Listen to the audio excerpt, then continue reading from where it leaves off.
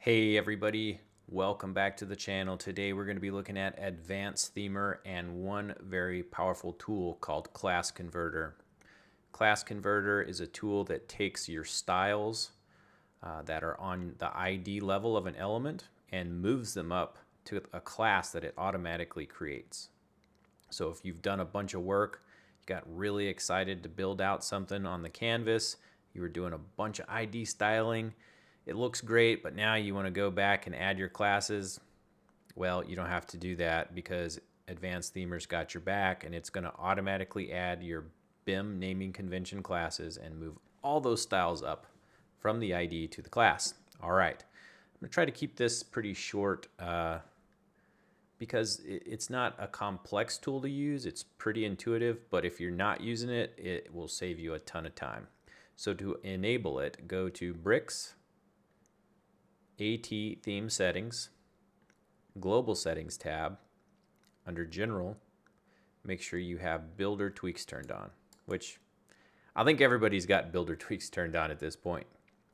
Under Builder Tweaks tab, go to Class Converter, or you can do a find replace for Class Converter, just like that, and make sure this is turned on. Save settings. And let's hop over into the builder and see what we're going to do here. Okay. So when you add a new section and you right click the section, you'll see Class Converter in the contextual menu. But what we need to do is create something and add some stylings on the ID and kind of simulate what it would actually look like if you saw something neat on a website, you wanted to try to build something similar, or you had just a great idea off the top of your head, hey, I'm going to make this. You're going to get in here and you're going to start styling and playing. And the last thing you're probably thinking about is getting your classes all nice and tidy. Well, again, AT's got your back. It's going to help you do that. So let's build this out pretty quickly.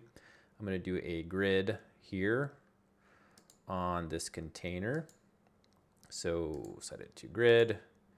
And under grid template columns, 1FR, 1FR, 1FR. That'll give us a 3-column grid, 30 pixel gap.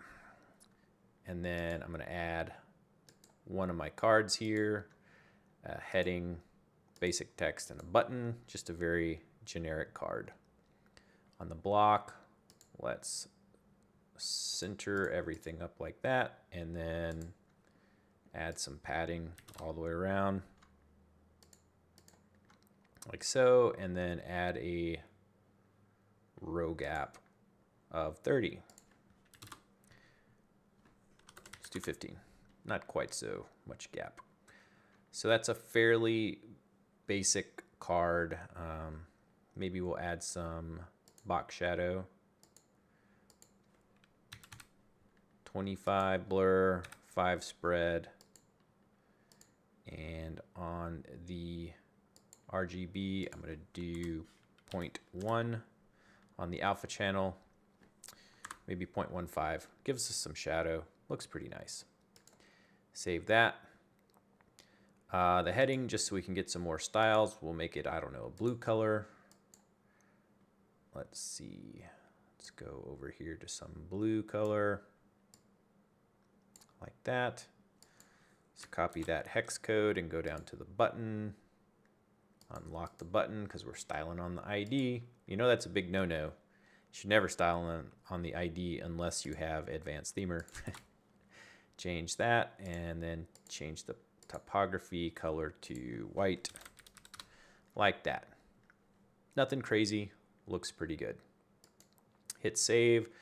And if you go look at the style overview, this is another Advanced Themer tool. You can see everything is on the ID.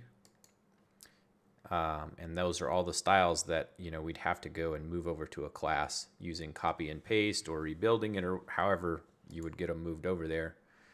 I'm going to call this section card because it's the kind of the parent to start off your BEM naming. That would be card. I'm going to call this grid.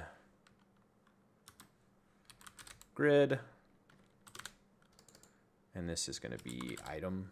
So it's going to be our individual card, but item's fine. Heading, maybe not basic text, maybe just text. And that's good. Now let's duplicate that 3 times. So we've got our cards. So let's dive into the tool. Right click at the very top. This is important. On the section. I mean, you could, if you wanted to exclude the section, you could do it on the grid, but a lot of times you're going to want to use the section at the top, and that's what I'm going to do almost every time. So right click the section, class converter, and you'll see the base name is what is going to be applied to every single element. My dash card, that's a little too much. All we're going to do is card.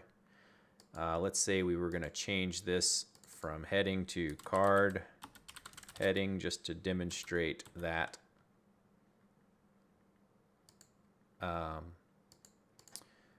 the class converter is picking up the name of the element. So if you change the name, class converter is going to see that and say, hey, card heading, just like that. We changed it there. It's going to pick up on that over here. There are these toggles here to turn it off. So if you didn't want to do that one or you didn't want to do that one, you could toggle them off. But this is going to be my standard workflow I'm going to show you. I wouldn't ever do that. I would leave them all toggled on. You can go and add an optional category for use with the class manager if you need to. We'll probably cover class manager in another video, but you can add a category. But these 2 bottom button sections here, copy the ID styles to the classes. We definitely want to do that. Yes, we want to move everything from the ID up to the class, of course. And then erase the ID styles. Yes, we want to clear everything out and move it up. Create classes.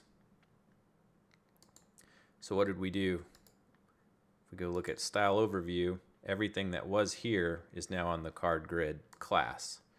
Everything that was on the card ID has now been added to card item.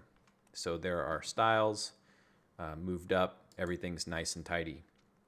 This is probably my most used tool. I mean, I use it all the time. I use a lot of advanced themer tools, but this one I use a lot.